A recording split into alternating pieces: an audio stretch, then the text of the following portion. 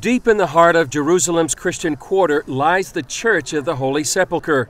It's the place where many believe Jesus was crucified, buried, and rose from the dead. Hundreds of thousands of pilgrims visit the church each year. The Roman Emperor Constantine built the church more than 1,600 years ago.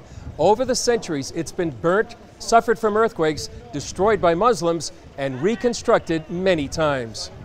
The last repair work happened in 1810, when the edicule or mausoleum was rebuilt following a fire. After the earthquake of 1927, there was a kind of damage around the edicule and even in the edicule itself. Nothing happened then because, as tour guide Saeed Rabieh told us, the Greek Orthodox, Roman Catholic, and Armenian Orthodox churches responsible for the site's management couldn't agree on repairs.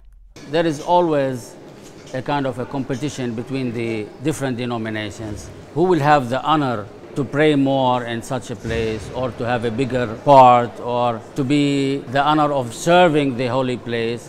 Now that leaders have put that competition aside, Professor Antonia Marapoulou will lead the restoration project. We will remove the marble slabs, the stone slabs. We will inject grouts to homogenize the complex structure, which is the holy rock. That means that we develop a unified structure, that all the layers will behave structurally as one. And upon this, after repairing with new compatible and performing mortars and concrete, we will readjust the stone slabs with titanium bolts. And the restoration takes in the tiniest details. We start with one method, and then we continue with another method, so that to have a very clean surface. As you can see here, you can tell the difference between the two surfaces.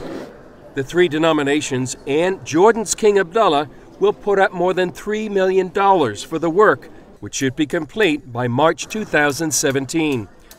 Major repairs will happen at night so visitors aren't disturbed. For those working on the project, it's more than just a job. Of course, I'm very excited. Yeah. Because I'm a Christian Orthodox and I am working in Greece in monuments like this. But this is a specialized project, very specialized project. I don't believe that I can go to something bigger than this.